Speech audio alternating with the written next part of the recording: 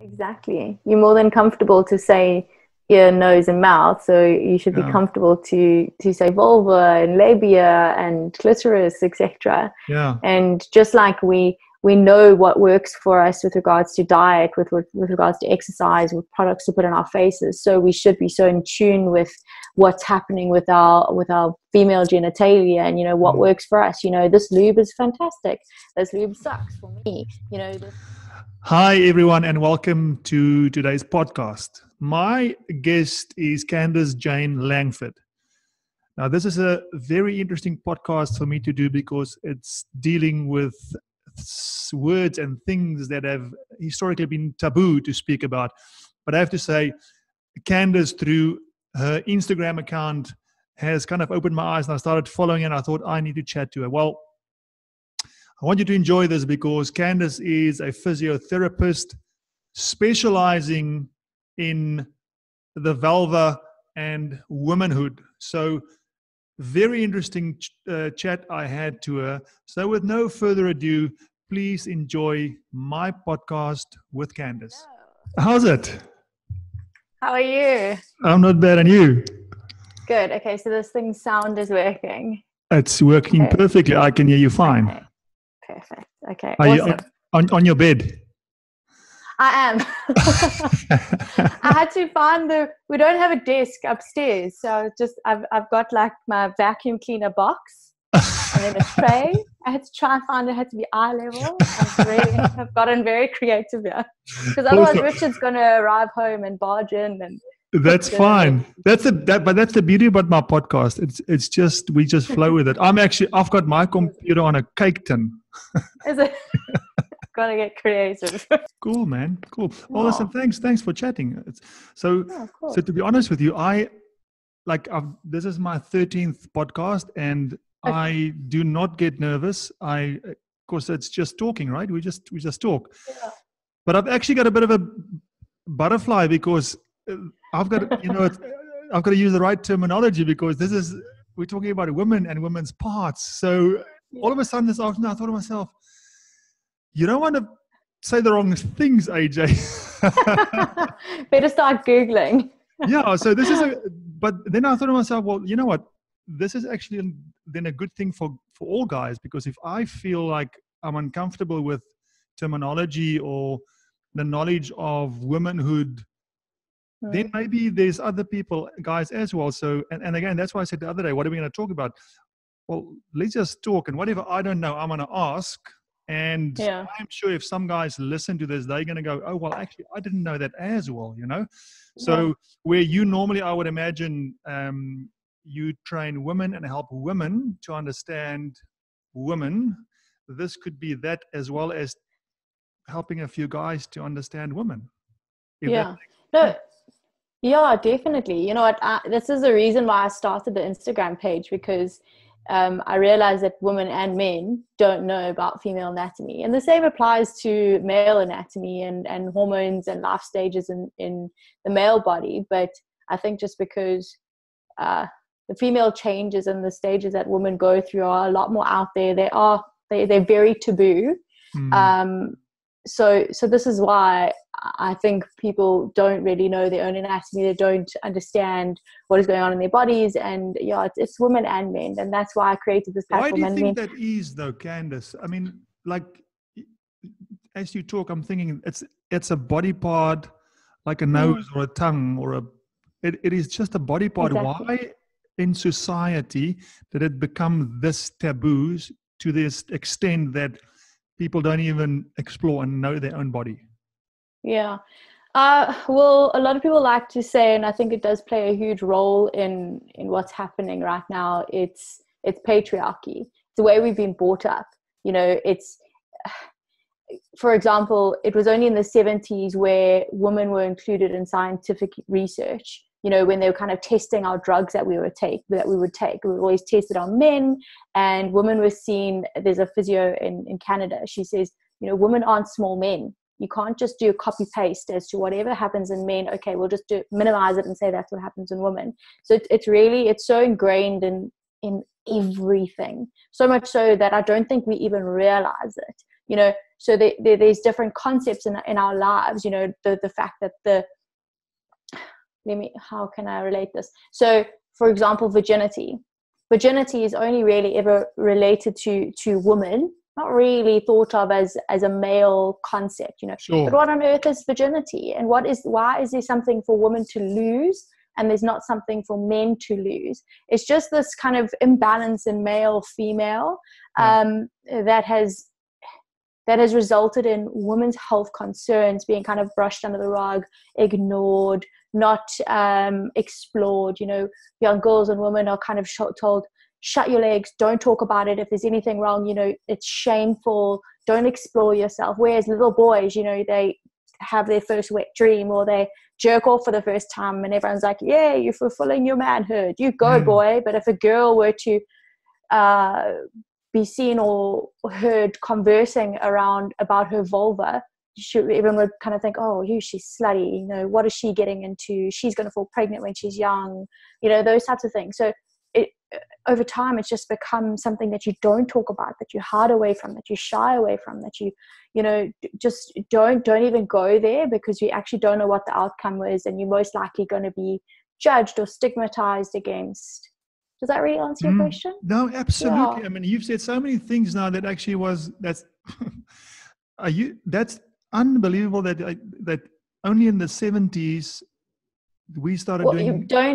Don't quote me on that, but it's something around there. It's not very long 60s ago. or it still doesn't matter, Yeah. or 50s. That's the other day. If you think of how long we've been around as a species, I mean, that's incredible.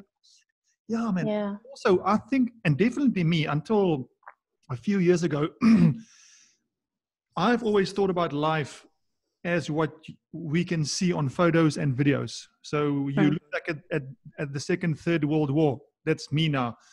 I've always had the idea of that is so long ago. Now that I understand a little bit more about where we come from, evolution, etc., that's the other day. That's the other day. There's so much happened in everything in life now, but in the last 100 years, the way everything just escalated, and then still yet, let's call it the 50s to be safe. Only then they started doing medical tests where they include women. That is crazy. Yeah. I know it is. It's absolutely mind blowing, and it just that concept and that way of life has just really followed through, and it just stuck with us. You know, women are still prescribed the contraceptive pill to normalize periods. And that just couldn't be further from the truth. It's not going to normalize your period. It puts your period on pause. So if you're having issues now and you start taking the contraceptive pill to normalize your period, chances are you're going to be 28 going on 30, 32, thinking about having kids, and you say, okay, let me stop my pill now so that I can fall pregnant. Please explain that to me. Sorry, I don't understand. Normalize your period means what?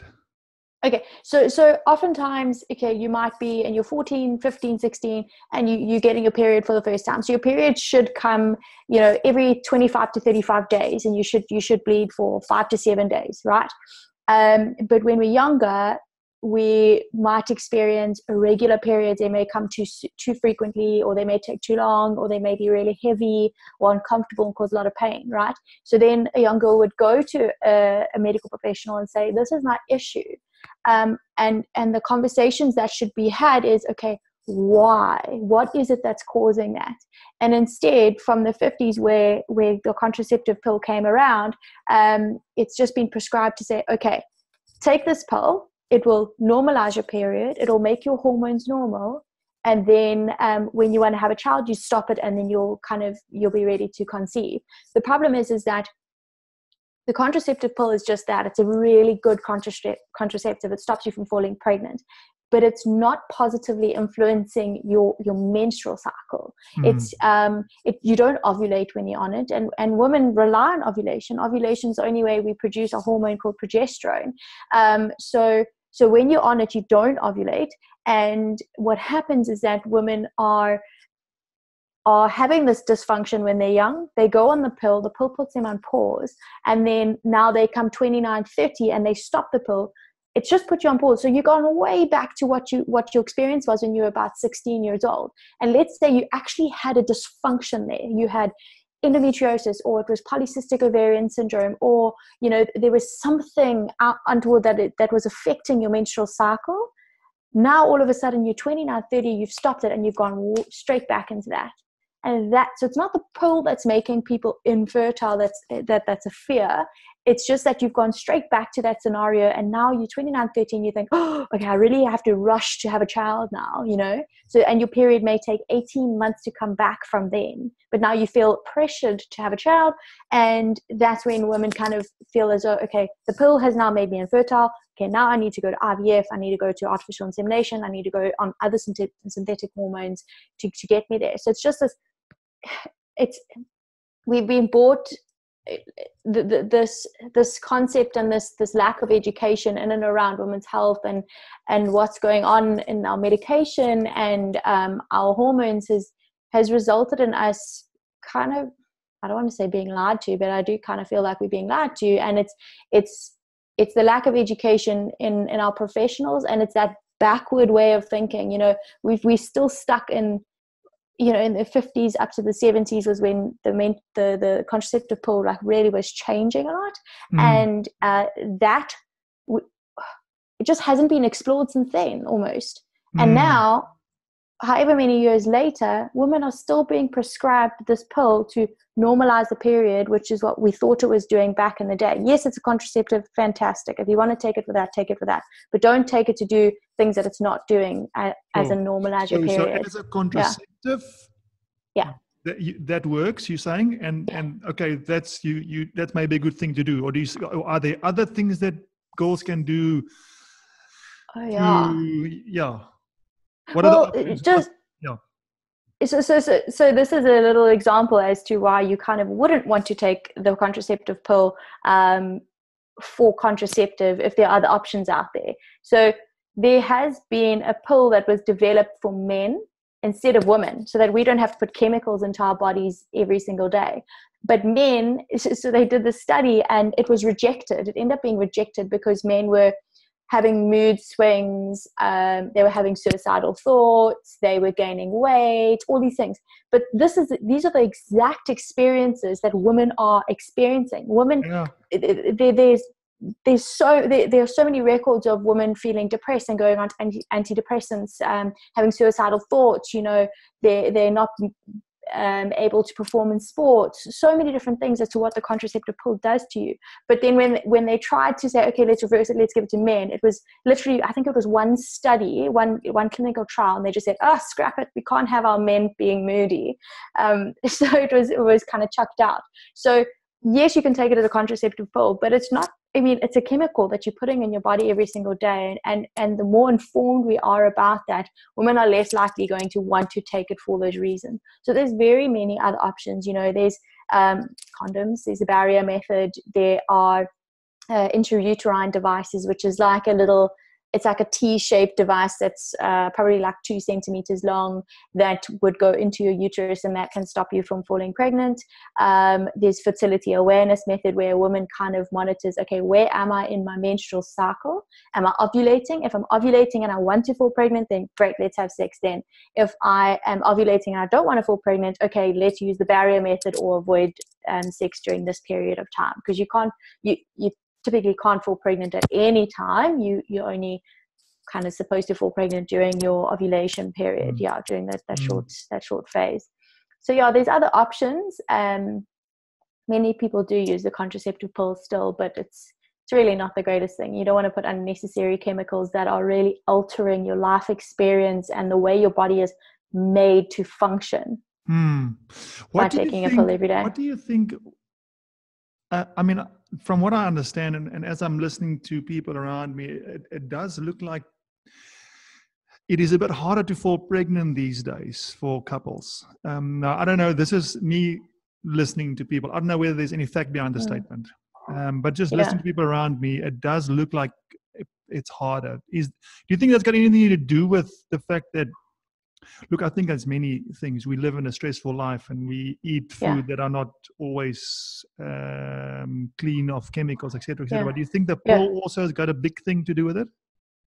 Well, it's definitely many of those lifestyle factors that are going to contribute to it. The pill, I would say the fact that you potentially had a polycystic ovarian syndrome, for example, as a condition when you were younger, that wasn't explored. So instead of saying, okay, let's rectify your insulin levels, let's rectify your diet, let's introduce exercise, let's really figure out why your body isn't functioning and your menstrual cycle isn't functioning as normal when you are 15 to 16. Instead of that happening, you put on the pill, you put on pause. So then you no longer have any symptoms. You don't have those heavy periods. You don't have the discomfort. You don't have all those, the acne, etc. from polycystic. And then now all of a sudden you're 29 and you are taken off of the pill, but you're back in that polycystic state. So now it's not the pill itself. The pill just put you on pause. It's that you've got this condition that was never dealt with back in the day, that now all of a sudden at 29, 30, you've got this, and very many people have polycystic, and because they've got that now, they're struggling to conceive. So I wouldn't say it's the pill. From what I read, it's not the pill causing it. You can get post-pill polycystic ovarian syndrome, which is just your body kind of adapting to coming off of the pill and coming off of that reliance of those chemicals that you've been taking on a daily basis. So that's just an adaptation process, but it's also the fact that, you know, you're thrown back into that polycystic that you had back when you were younger, and you feel as though you don't have the time to wait it out, to resolve those symptoms, to get you to ovulate well in order to conceive.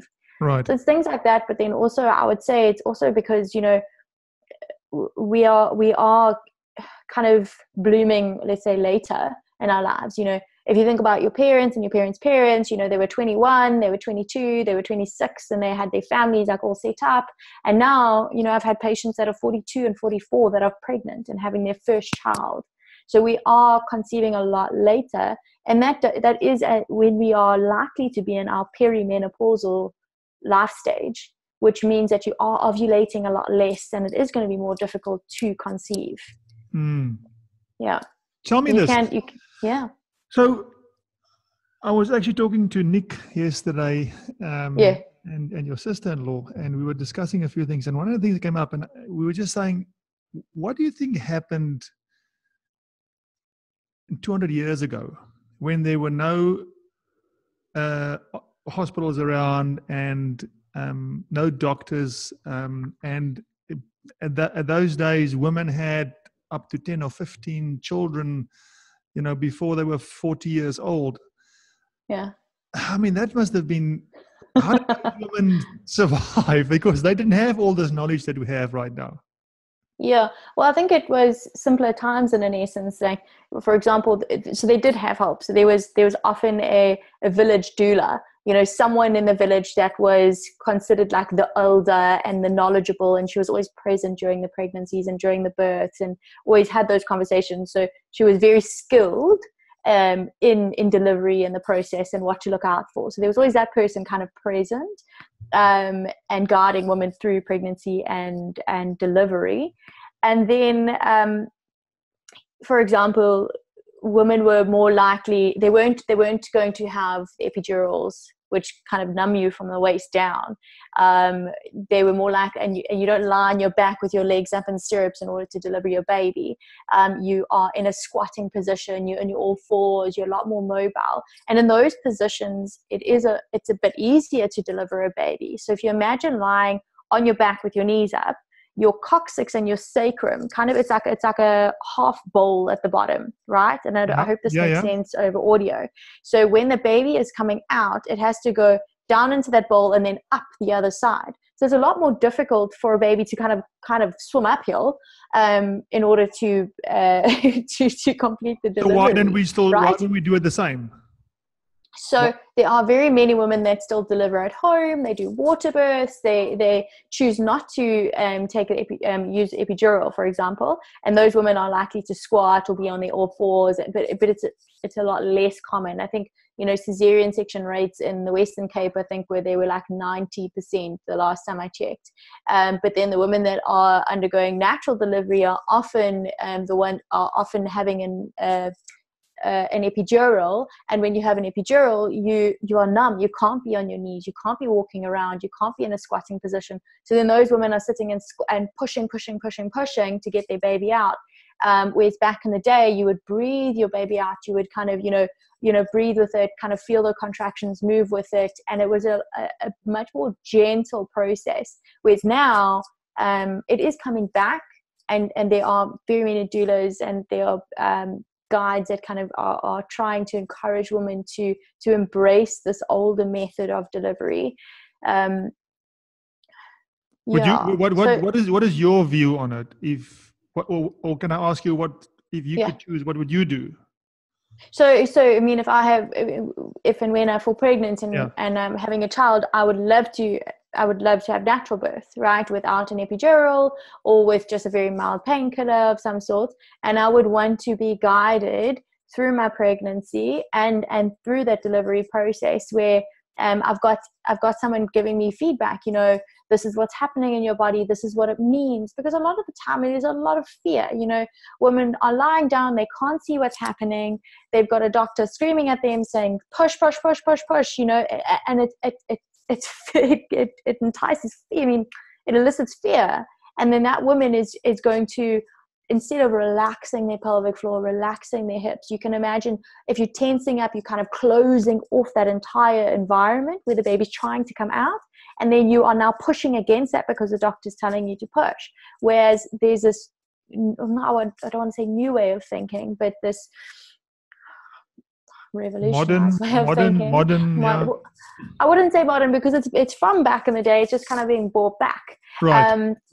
Of breathing your baby out and being relaxed and being one with the whole experience. So that would be a priority for me. But at the end of the day, mom's health, baby's health comes first. And if I have to have a cesarean to save my life or save my baby's life, we can't be against it. That we have to be open to these things. And I think that in itself can be the big problem, is when a mom goes into, a mom to be goes into this process very fixated on, I have to have natural childbirth, I have to, and if I don't, there's something wrong with me. Because then you come out the other side and you feel traumatized by the experience. I had to have a cesarean and that's not what I wanted. You focus and you shift your focus on the wrong things, and that's where good guidance comes from. And that's why I think it's so valuable to have a midwife, have a doula guiding you through these things, making you very aware of the potential outcomes and what that means, and that it's not something to be ashamed of, or and if there is trauma postpartum, that it's something that needs to be dealt with straight away. Yeah. What is it? Is it doula? What is it? Did you say doula? Yes.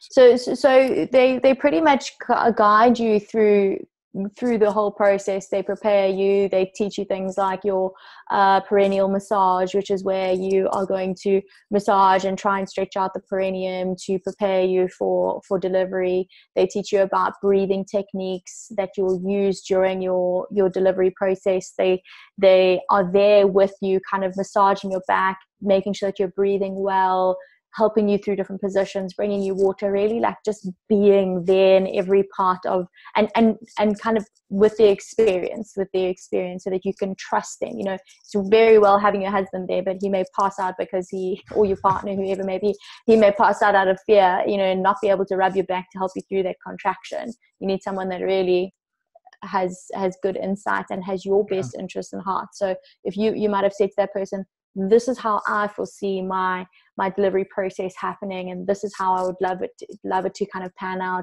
and that person tries to ensure that it comes out that way, and that it follows what you intend, so long as you're both safe though. Did you watch this program called Goop on Netflix? I haven't watched it all. I've watched one of them, the one about pleasure, and I was very impressed. It was Did you not very, watch the very one good. with the lady that speak about the vulva? Where they showed all the different pictures. They had a lady there, that an older lady that basically, in a sense, do similar stuff to you, where she was talking about women are very shy and self-aware of their female parts, and this is where for the first time I've learned that it's actually not called a vagina; it's called a vulva. Called a vulva. A Yes. Yes. vagina So I think that's is the third episode I watched it. yeah. So am I right by saying the vagina is actually the internal bit? Yes. That's the canal that the baby kind of comes through, and then they come out of the vulva. Right, and then the vulva is everything inside and outside, and can I say your lips and your clitoris and everything Labia. together. So that was the first time I've learned that word. But that program for me was really interesting. From what I've learned there is that not all women are comfortable or at ease with the female parts. It made me ask the question, I wonder if guys are there some guys that feel the same? That I don't know, but that was a very interesting program about that. Yeah. No, it's absolutely fascinating, and I was so happy when I saw that program come out. When I watched that episode, because majority of the women that come to me, so when I treat pelvic floor, I do like an internal vaginal exam, so it's like a gynae exam. Sorry, so pelvic floor, explain to me pelvic floor. Okay, so your pelvic floor is a bowl of muscles at the base of your pelvis, right? And it kind of slings, and it looks like a hammock from your two sit bones to your pubic symphysis at the front to your coccyx at the back, and it's got a few holes in it. And those holes in a woman, there's three, so it's your vagina, your urethra, and your anus, for people who pleasure pain. And then in men, we've just got two, which is anus and the urethra. And your pelvic floor, being muscle, contracts to either close those holes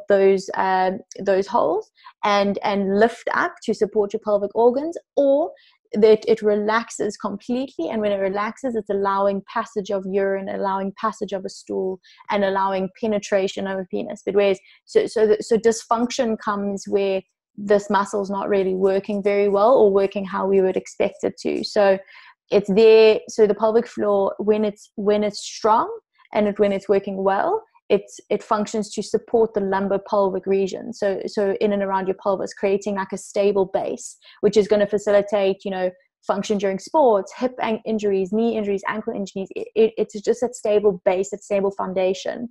And then it also functions to maintain continence, so keep everything inside, so pee and poo, until appropriate to let go. And then it also functions to relax and allow passage of urine, passage of feces. And when it relaxes, you're also allowing for penetration during intercourse, because it's going to allow those openings to widen and soften. It also functions to support your pelvic organs, which is your bladder, your bowel, and your uterus in a woman. So it's kind of holding them in place. And then it also has a function in sex, which I've kind of mentioned already. It's that ability to relax and let go, and also having good blood supply for women to reach orgasm, etc. Yeah, so the pelvic floor is incredibly very important, valuable, and it's something that needs to be looked after. So just like you would how do you do that? How do you look after that? What do you have to do to look after that?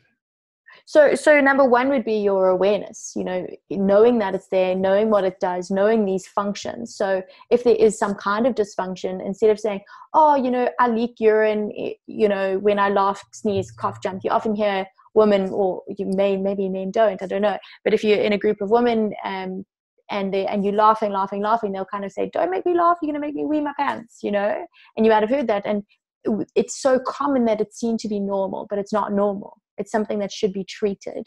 So just like you might say, oh, I've got such a headache, I've got such a sore neck, what would you do? You go to physio, you get it sorted out, you'd strengthen certain muscles, you'd relax certain muscles to relieve you of your symptoms.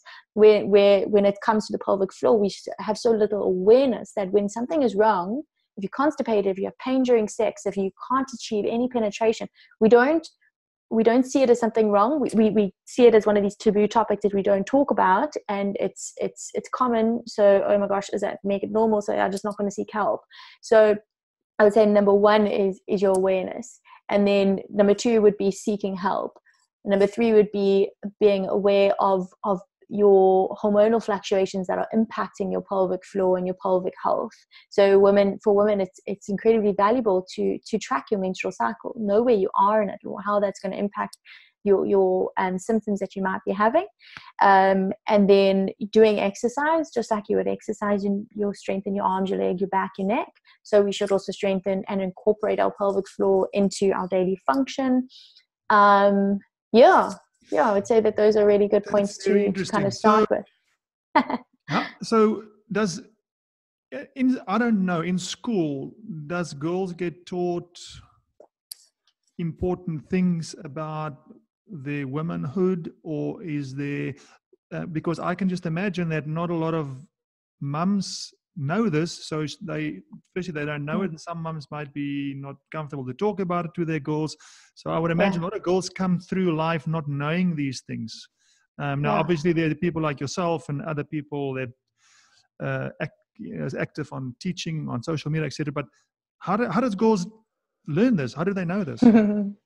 So yeah, we should learn it from our parents. We should learn it from school, but it's actually only now, 2020, the Department of Education is right now initiating their very first comprehensive sex education program, and it's being kind of followed through from grade 1 all the way through to matric. And when they actually introduced this idea, there was a whole protest almost of parents saying no, they don't want their children to learn these things in school because they're scared it's going to sexualize their children. And I think it comes from a standpoint of lack of education. The parents don't actually know what your children are going to be taught, and they think it's going to be porn on TV at school or something, and it's because our parents also don't know. So essentially they need the same education, which is why I started the Instagram page.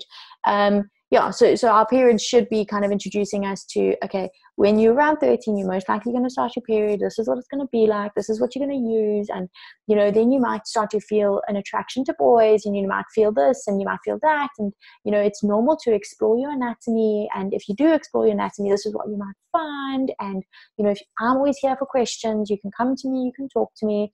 It's creating that open narrative and making sure that the conversation can flow in a home environment. And that's something that it often doesn't. So I did an Instagram kind of series about periods, and I had a whole bunch of women kind of telling me about their first period experiences. And I had a girl that didn't tell her mom about her period for a full year. She stole tampons, she snuck pads out of her mom's stash, she stole from her sisters, she, just so that she didn't have to talk about it, because it was so terrifying, because no one had ever spoken to her about it. There's very many stories of women young girls thinking they were dying because they'd never ever heard that this is a thing. Yeah, it's terrifying.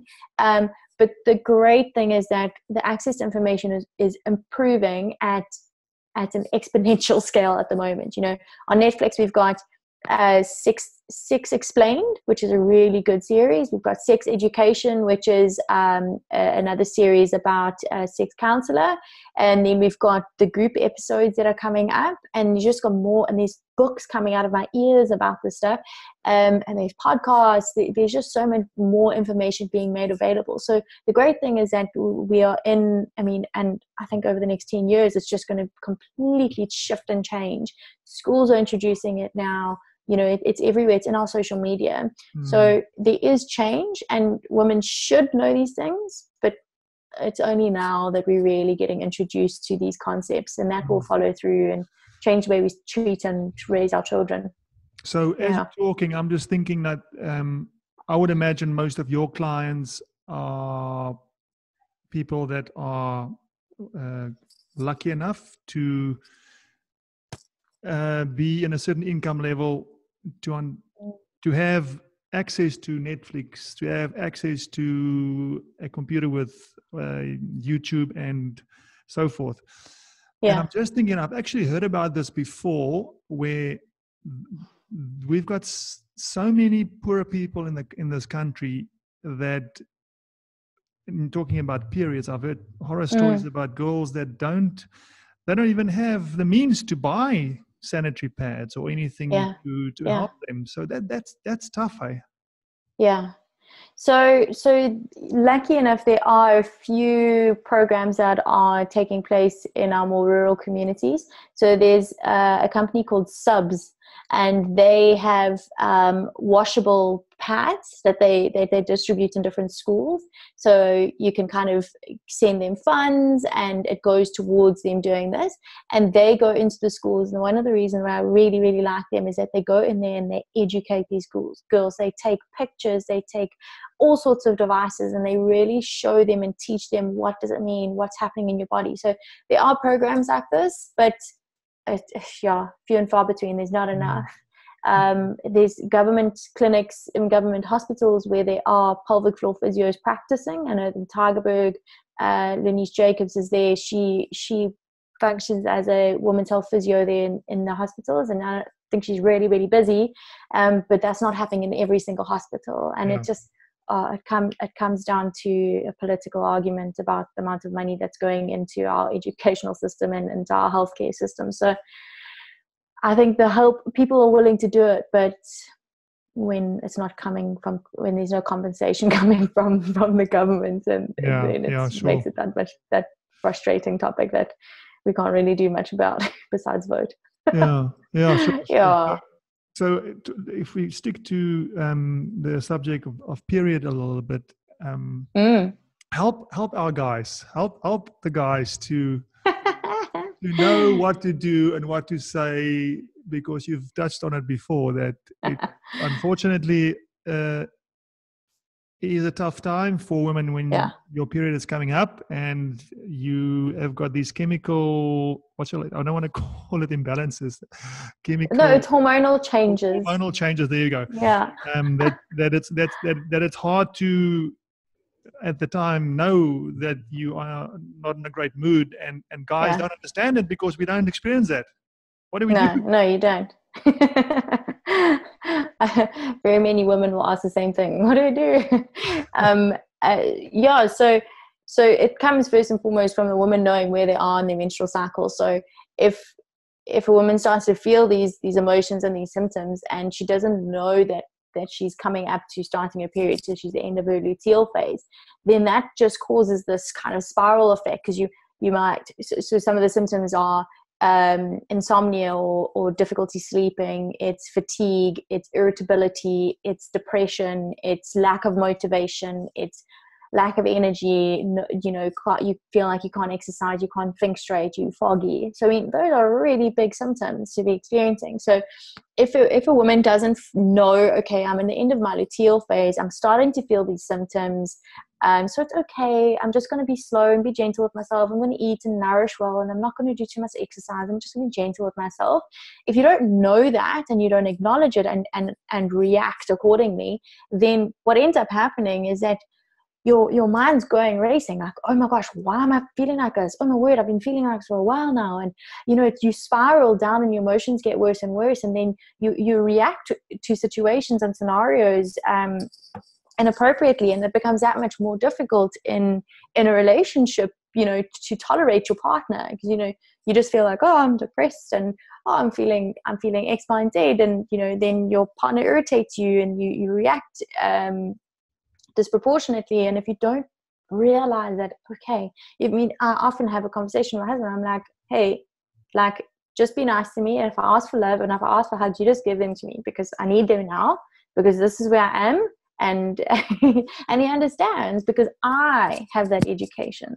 So I really think it's so valuable for women to educate themselves about their bodies, and that's where it starts. It starts with the woman knowing exactly what's going on in her body and having that open conversation with your partner, whoever your partner may be, and being able to converse and saying. But that's also where taboo comes in. If I'm brought up in a culture where I'm not allowed to speak about my hormonal changes or my symptoms or my period, I can't even say that word because it just just is overwhelming for me, then it's less likely I'm going to have that conversation with you. So if your partner isn't going to have that conversation and kind of tell you where they are, it's about picking up on cues, maybe keeping track in your own head. Okay, more or less it's been about 30 days, 25 days or so, partner's period's probably coming, and acknowledging that they're probably fatigued, they're irritable, they want to eat all the time, and that's driving them mad, and it just being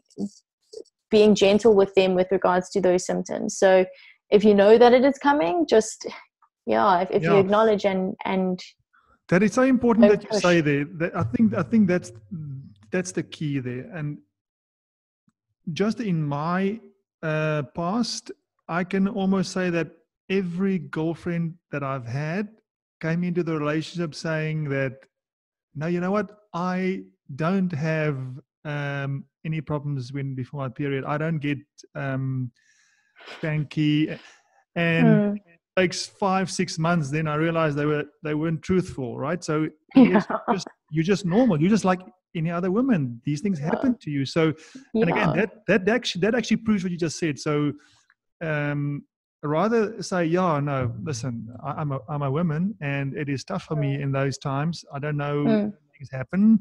Help me through it. Like literally, there was a bit of a lie in the beginning, So it's rather just and just also from a male standpoint, just being understanding that women do find it really difficult to speak about.